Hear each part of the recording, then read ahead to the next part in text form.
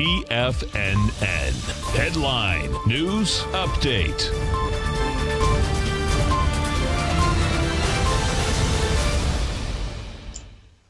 Hi everyone, Basil Chapman here on this 8th day of September, Wednesday, and we're looking at the Dow. This is the Tiger Financial News Network 10 a.m. market update. We're looking at the Dow 35,139, up 43, now it's 144, up 44 points.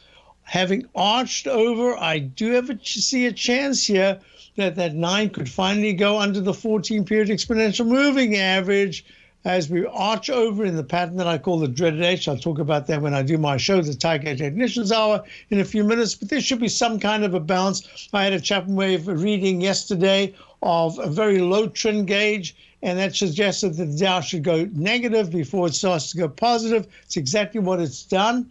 Some nice buying coming in here. We're looking at the S&P, and we've got the S&P at this particular point still down just a fraction, down 18 cents at 45.19. We're looking, I'm still going to call this a peak C, a G/C.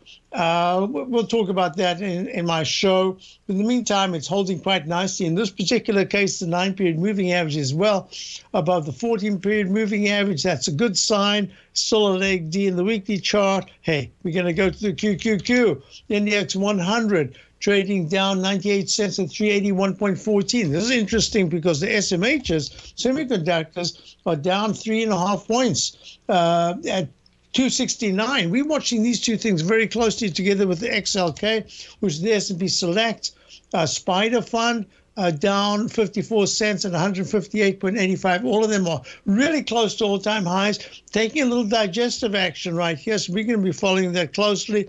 Let's go to the IWM, which is the Russell 2000. IWM is trading down 52 cents at 225.85. This is quite a sharp pullback, but the week is young. Let's put it that way. Hey, the TLT, this is going to be important. The TLT dropped sharply, and now it's trying to come back. It's up 54 cents at 147.49. Here in the 147s, it means yields are actually pushing higher. So this week in yields is going to be very important. I just want to show you gold. Gold took a bit of a dive yesterday, more than a bit of a dive. And today it's down 10 points at 1788. And what I said to subscribe to my opening call is watch Bitcoin. It made a leg D yesterday. Is it going to make a peak D? There again, we'll talk about that in the Tiger Technicians Hour coming up in a few moments' time. Hope you can stay. Otherwise, see you tomorrow. Check out both all day.